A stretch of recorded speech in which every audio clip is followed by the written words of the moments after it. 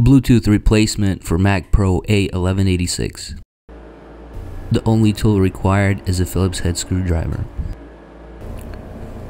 When looking at the rear of the Mac Pro, you can see that there is a latch right here on the left side of the rear. Go ahead and flip the unit down where the latch is on top. Pop the latch out with your finger. This will release the side door. You can just lift up the side door after popping out that latch.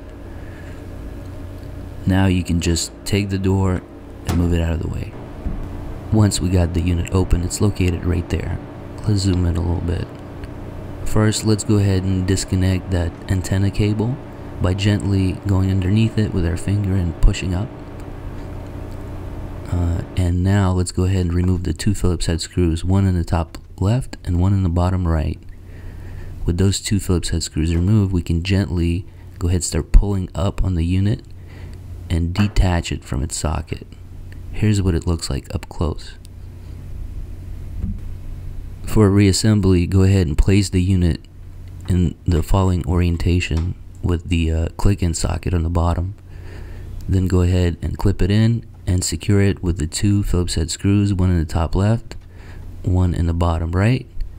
And then optionally, using tweezers, you can align the Bluetooth antenna and then click it into place. Go ahead, place back the top enclosure and secure it. Make sure it's sealed and lock in that latch. Push that in, and then you can stand the unit up and we're all set.